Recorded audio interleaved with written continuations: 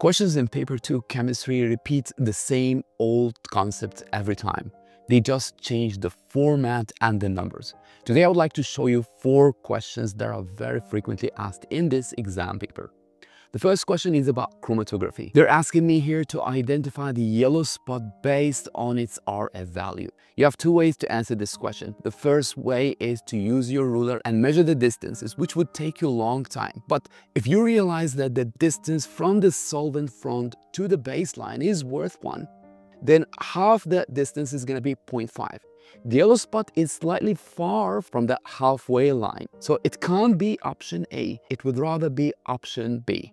Here's another frequently asked question. It's taken from the mole concept. The question is asking you which 2 quantities would react without any left over. In other words, you need to find which 2 quantities they have identical number of moles. I would find the number of moles of each quantity by dividing the mass over the molecular mass. You have to realize that oxygen reacts in diatomic form. So we're talking here about O2 rather than oxygen atoms. To find the number of moles, I'll divide 12 by 12 for carbon and 12 by 32 for oxygen. And obviously these are not equal number of moles. I'll do the same thing for option B and this still not equal number of moles.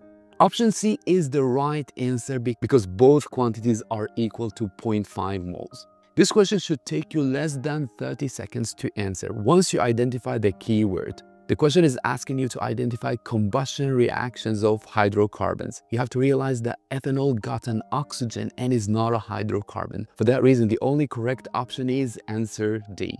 This question is usually asked in the first page of the exam paper, where you've been given the melting and the boiling point of a substance, and then you'll be identified its state of matter. The first thing I'll do is that I'm going to sketch its melting point 71 and its boiling point 375. Any substance is a solid below its melting point. It is a liquid between its melting point and its boiling point, and it's a gas after its boiling point. For that reason, the only correct option here is D. That's because it's a liquid at 80 degrees Celsius and it's a gas at 400, which is higher than the boiling point. That's all for today. Feel free to ask any question.